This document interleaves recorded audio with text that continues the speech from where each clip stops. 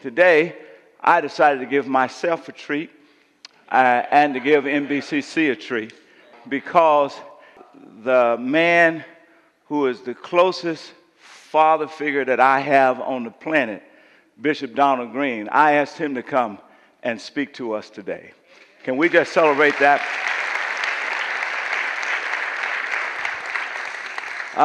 30 years, I counted up, I didn't realize it was this long, 30 years ago. I walked into his office to do a little interview, and I was so nervous I had on mismatched shoes. And, I guess the Lord just spoke to his heart, and he just took me under his wings. And from there to now, he has poured into me so much. And I've said this before, and it's absolutely true. I would not be on this stage as the pastor of New Beginnings if it wasn't for Bishop Donald Green. And so this is my dad here, guys. Hallelujah. And so I am just delighted to introduce to some and present to all of you my dad in the ministry, and really the bishop for all of us, Bishop Donald Green. Thanks, man.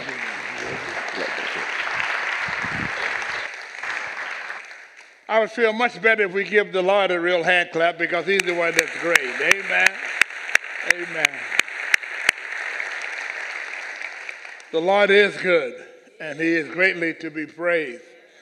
And we're certainly glad to be here with your pastor and really the father of this house in that sense, that we appreciate his ministry, and he's been a real blessing to me. And I know that you have enjoyed Pastor Hamilton over the years that he's been here. Let's celebrate your pastor here today. And his lovely wife, we appreciate her, the first lady of this church. Amen. And I'm certainly glad to have my wife with me here today. We've been married for 63 years this year. 63 years. Amen. Sister Betty Green.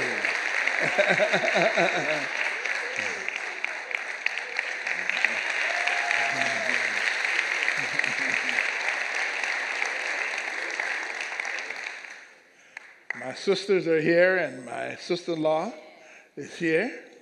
All of you know Vivian, and you should know her mother, Jean Williams. She's here as well. Let's get in the word of the Lord here. I just want to take a moment just to say that I'm glad to be here for Father's Day. Happy Father's Day to all the fathers. Let's bow our heads in a word of prayer. Father, we thank you so much for your loving kindness and your tender mercies towards our life. We can't do this without you. We need you right this very moment. So we pray that you will anoint these lips of clay.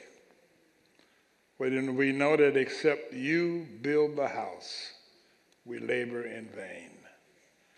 Take the words of our lips now and build in the hearts of your people that we might grow from faith to faith and knowledge to knowledge and grace to grace and love to love.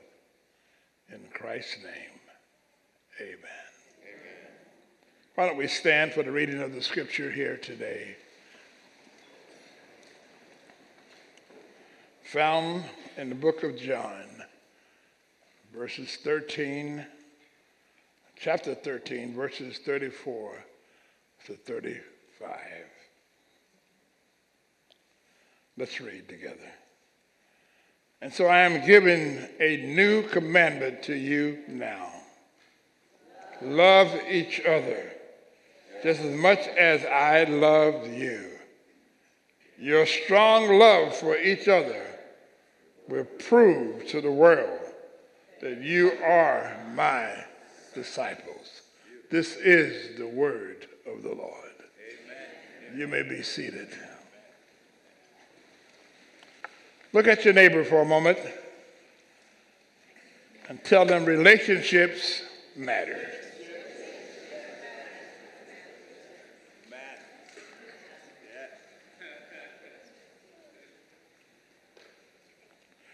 The 17th century English author John Donne, in his message he stated, "No man is an island." No man is an island. No one is self-sufficient. Everyone relies on another. You see, only God is self-sufficient. He does not need anything outside of himself, yet he created us. We were created out of God's love, which makes every one of us an expression of God's love. Look at your neighbor. Tell your neighbor real quickly that you are an expression of God's love.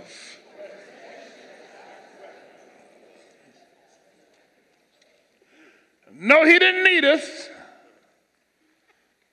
but he loves us.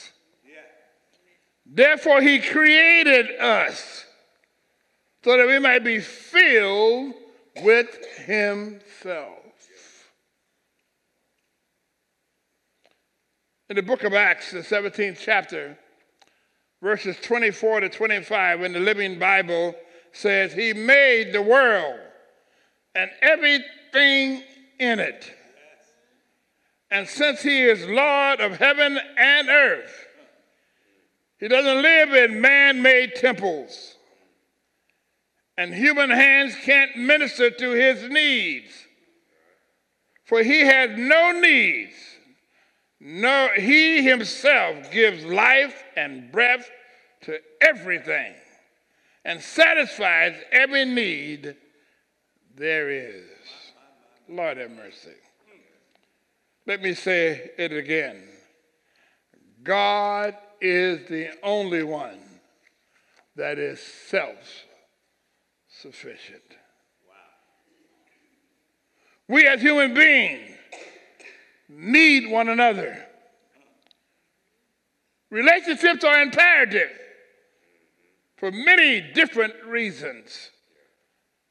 Our emotional well-being, our stability, good health, and the list goes on. However, broken relationships affects every one of these areas.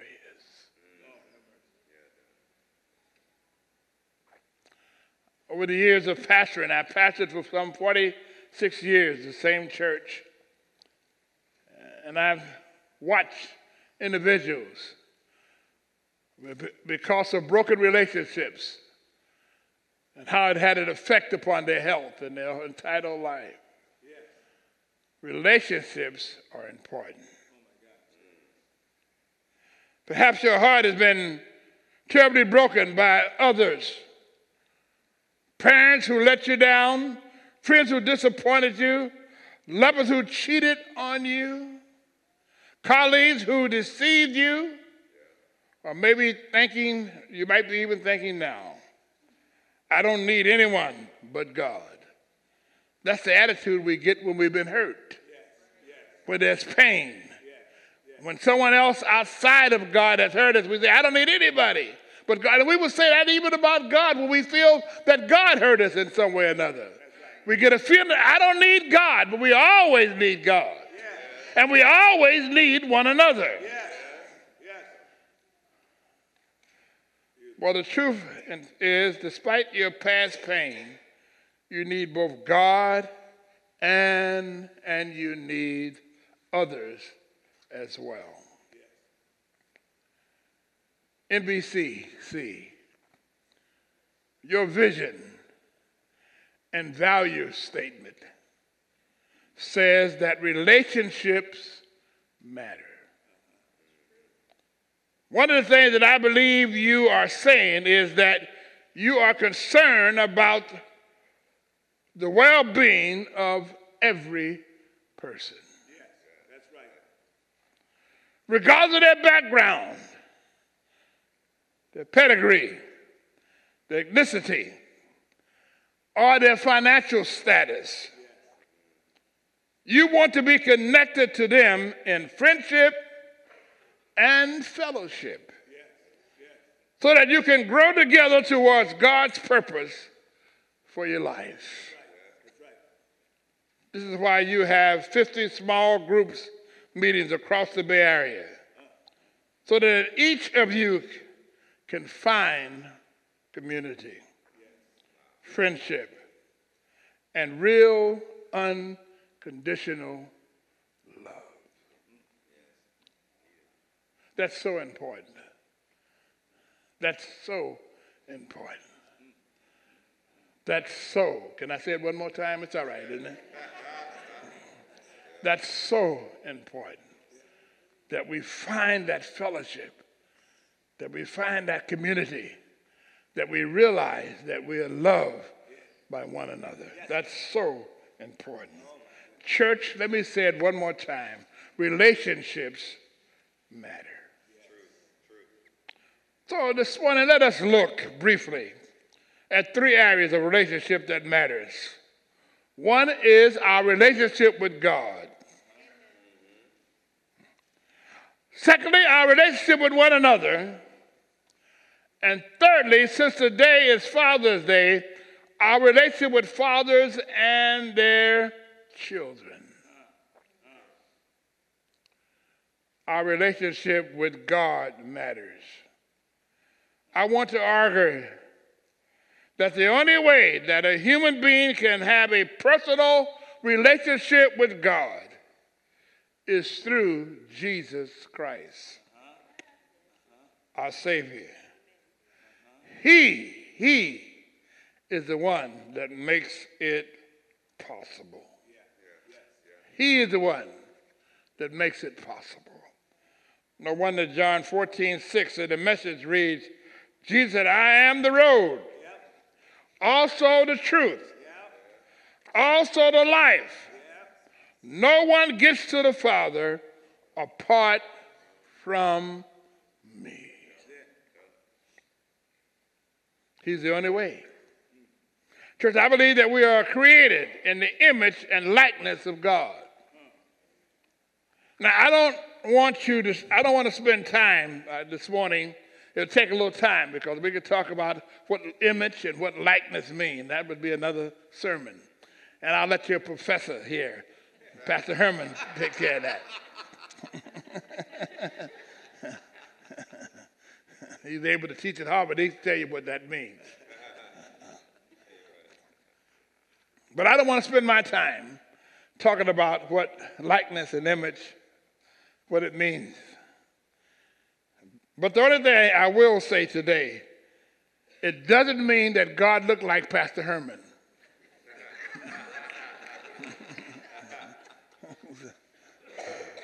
No, Pastor Tilden, it don't look like that. It was not physical. However, the image was damaged because of Adam's sin, which broke the relationship with God.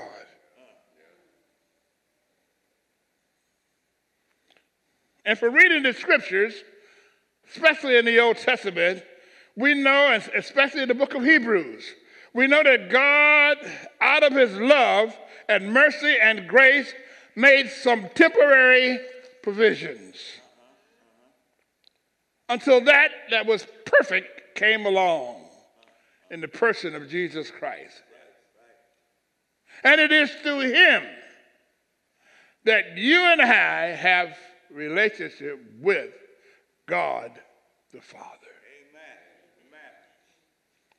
Look what Romans 5:8 says in the Message. But God put his love on the line for us by offering his Son in sacrificial death while we were no use whatsoever to him. God put his love out there when we was no use to him whatsoever. He still put his love on display for us. Again, relationships matter. Yes, your relationship with God matters. You know, King David found that out. You know the story. You hear it all the time about how David did with Bathsheba. But he was hurt. He was sorrowful for what happened. And we see that in, and I'm just reading it here, the New King James Bible. I'm just going to read a couple of verses so you can see, and I'm talking about relationships matters with God. David sensed that, and he said this: have mercy upon me, O God, according to your loving kindness, according to the multitude of your tender mercies. Yes, sir. Blot out my transgressions. Wash me thoroughly from my iniquities and cleanse me from my sins. Now, skipping down to verses 10 and 11, he says, create in me a clean heart, O God, and renew a steadfast spirit within me. Do not cast me away from your presence, and do not take your Holy Spirit from me. Relationships matter. And David realized that after he did what he did, he said, God, I want to stay related to you. So renew me. Restore me. And aren't you glad that you have a God that don't throw us away when we make mistakes? That he don't give up on us when we make mistakes? But we can come to him and say like David, create in us a clean heart and renew a right spirit within me. That's the kind of God that we serve. Relationships matters. Relationships matters with God, and it also matters with one another. The scripture says here in 1 John 4, 20 to 21 in the Message, if anyone boasts, I love God, and go right on hating his brother or sister, thinking nothing of it, he is a what? Liar. Lord have mercy. If he won't love the person he can see, how can he love the God he can't see? The command we have from Christ is blunt. Loving God includes loving people. You got to love both. Wow. So where are we? Relationship matters with God. Now we're talking about a relationship matters with one another, with each other. Look what Matthew says about it. Matthew 22, verse 35 to 40. We see how the Pharisees and the Sadducees came together to try to trap Jesus concerning the law by asking him, which commandment in the law was the greatest? And just by a little history, by the way, over the years, these Jewish teachers had set up some 600 commandments. 600 commandments. No person could keep them all. So the question was often asked. It wasn't a new question, it was often asked. Which commandment was the greatest? Wow. But let me just throw this in. It won't cost you nothing. All of God, now I didn't say all of man, all of God's commandments are important. However, they all hinge on these two commandments. Our relationship with God and our relationship with one another. Lord God, with all your heart. This is the first and the greatest command. And your neighbor as yourself. You see, church, the only way I know you love God is by how you love your neighbor. That's right. That's it. Love must be demonstrated. It's an act. Something must be done. Love without demonstration is empty. I had a friend of mine who was a great preacher. He traveled all in those days. They had what they would call an evangelist. They would just go from one church to another, and one city to another, and all around preaching and what have you. And he was a real busy person. His name was Harold Colbert. Great preacher. He preached all around the country and all around. But whenever he came home, he had a neighbor that was not a Christian. But when he would cut his grass, he would also cut his neighbor's grass. Wow. That little simple act. Wow. He would cut his grass, his lawn, and he would go over and take care of the lawn of his neighbor. His neighbor couldn't understand that. Why would this man who's so busy preaching all over the country, all that he knows, all that, and yet he would take care of my grass? Wow. That's what I mean by showing love. Amen. He wasn't expecting anything in return. No. But he wanted to show love to that individual. That's right. That's why the scripture says to us, let us not love in word or in tongue, but in deed and in truth. Yeah. In other words, let your deeds be true. Yeah. No false motives. Other than you love the individual. In Luke 10, the story is told about the Good Samaritan. And Jesus tells this story, showing us that relationship matters. Here was a Jewish man traveling from Jerusalem to Jericho, which was about 12 miles or so, who was attacked by robbers and stripped of his clothing, leaving him half dead. And the scripture said the priest came down that same road and saw the man and didn't want to be bothered. The clergy.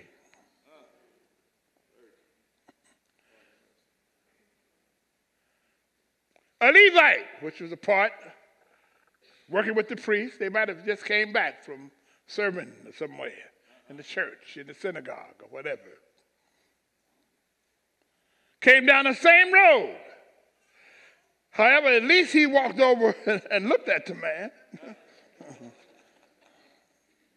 But he didn't help him. Here come this Good Samaritan, the Bible calls him, who had compassion. Just think for a moment.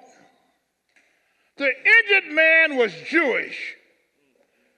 And the Jews and the Samaritans despised one another.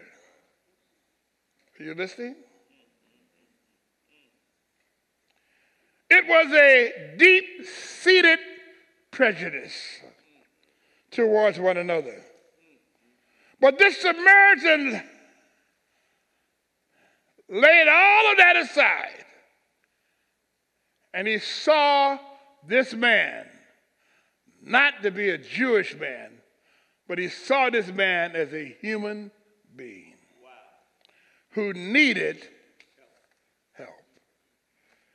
Church, this man understood the fact that relationships matter, regardless of race or status in life. Here's a question for you to consider. Are you overlooking someone who God has sent into your life to be a dear friend or a father figure, a mentee, or even a potential spouse because of some deep-seated prejudice? They make too little money. They're not educated enough. They're overweight. You're white. They're black. And the list goes on. But let me say this. Don't let your prejudice rob you of God's best for your life.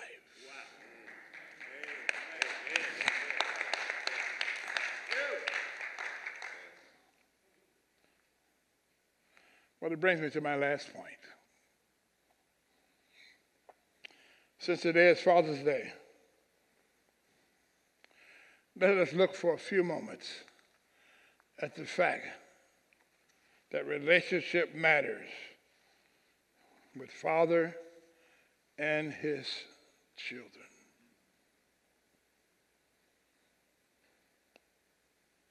In Luke 15, it tells the story of the lost son, which many call the prodigal son, who basically wanted to be independent of his father.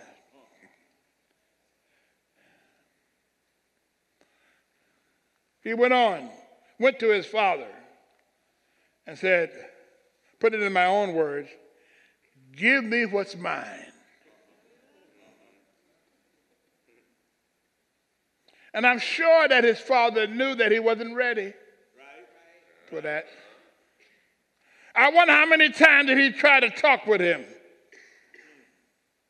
However, our kids sometimes have to learn the hard way. People used to say bought sense is better than told. The father let him go. And I'm sure that his heart was broken. However, someone said, love only possesses what it releases. Love only possesses what it releases. Church, how often do we break the heart of God, our Father, when we turn our back on him and resist his authority and refuse his guidance?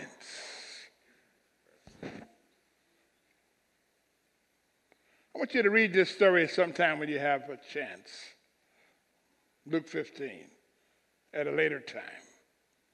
But it indicates to us that this son was having a ball, a good time.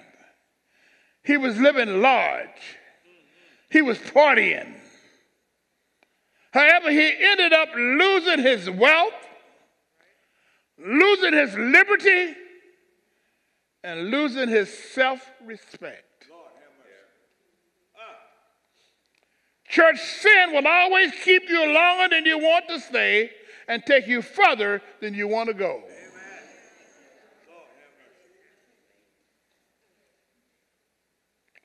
But thank God, he came to his senses and went back home asking for forgiveness. Now, I could stay there a little while. He didn't come back home blaming his daddy, blaming the folks, blaming everybody.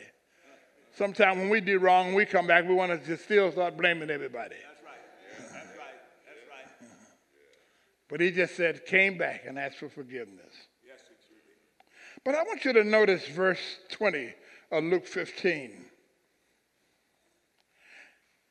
It says, and he arose and came to his father.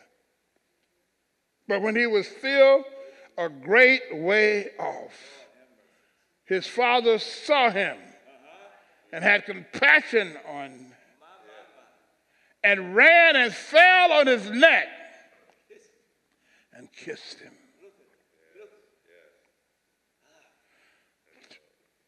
As a little history, a Jewish father would never run. They wore long robes, and running was humiliating. But when he saw his son, decorum was cast aside. He was overtaken by emotions.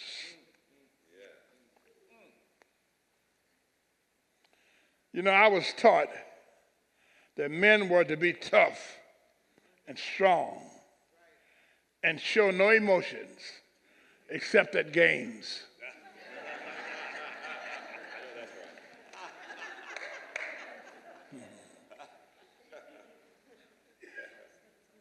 And for God's sake, don't cry. I can remember brought up in my neighborhood, the projects, and went to the recreation center. And the older guys used to take us young guys, and they would punch us on our shoulder, just hit us, just punch us. And and they say, "Do it hurt?" And I said, "No, I don't hurt." And I'd be hurting. As soon as they leave, I go around the corner and start crying. I wasn't supposed to cry. That's what they were teaching me. Therefore, you didn't tell your son that you loved him. You didn't hug him. Thank God we've learned better today. That boys need to know that they are loved by their fathers. They need hugs from their fathers. And they need to know that it's all right to cry. That's right. That's right. Beautiful. This father was overtaken by compassion, and he ran to meet his son. Church, I can't help to wonder how many times did this loving father look down that road praying for his son to return. Praying for his son to return. Fathers, how many of us actually spend time praying for our children and our grandchildren? We have a tendency to leave that up to our spouse or the ladies, the grandmother. But men, we have to get to a place where we can stand in the gap in prayer for our family, for our community, for our city, for all things around us. We need men to commit themselves to prayer. I never could figure out why we'd have a prayer meeting and it'd be all ladies would be there, but the men would be home watching the game. We need men to pray. Church, let me rush through.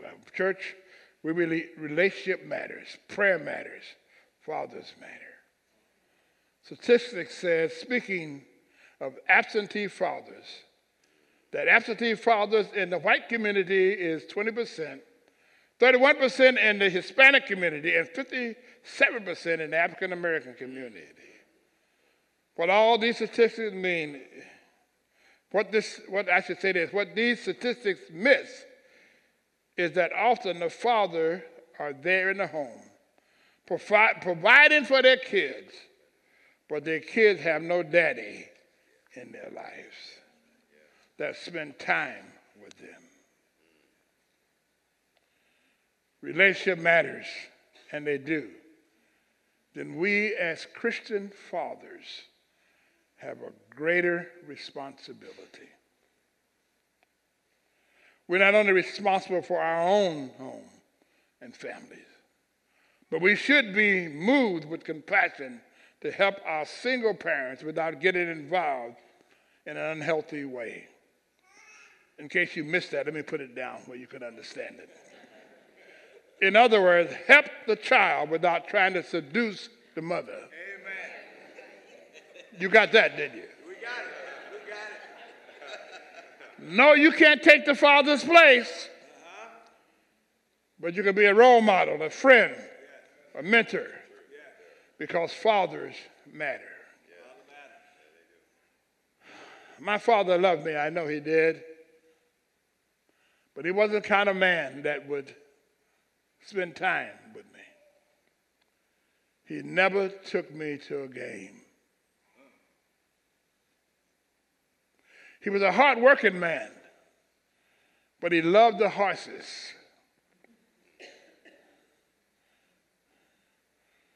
And he had a gambling problem with those horses. I can remember, and I look back in my mind, that he won one time $300. And there was time that the horses had hay, and my mother and I didn't have food. And I sold clothes hangers and bottles to do it. He was a hardworking man.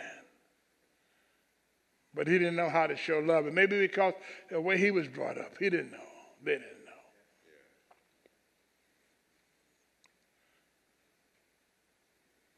And it was later on in life, when I was out of the house, per se, that his life changed for the good. He became a preacher.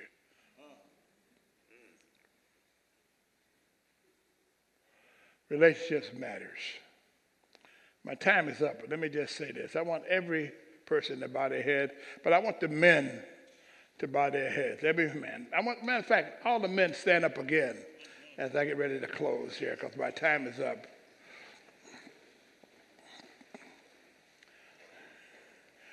In my preparation for this message, I ran across this prayer. And I said, I have to pray this prayer for all the men that's here for Father's Day. A prayer is called a prayer from an imperfect father for his 3 priceless sons. Men, bow your heads and let me say this prayer over you. I want you to hear the words.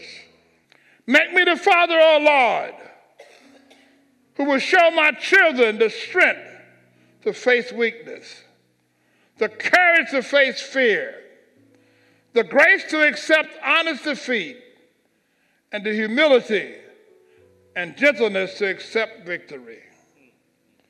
Make me the father who will show my children not a path of ease and comfort, but the ability to accept the challenge of stress and difficulty.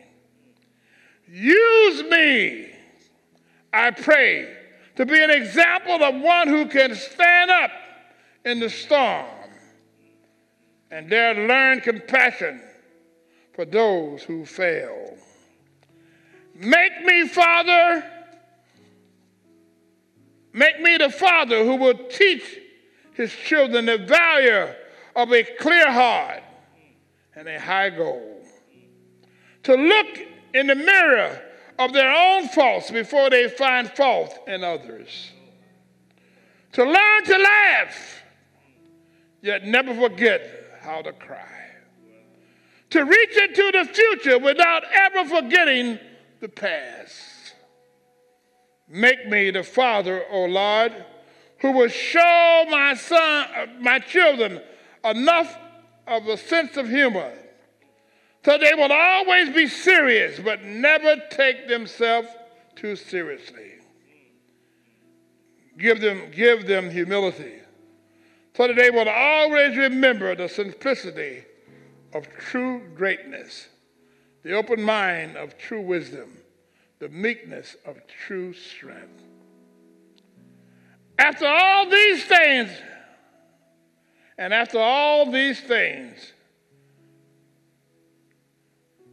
are there added for me, I pray. The wisdom to show them the dubious value of titles, position, money, and material gain, and the eternal value of prayer, the Holy Bible, a Christian home, and a saving relationship with your children, with your son, rather, Jesus Christ. Amen.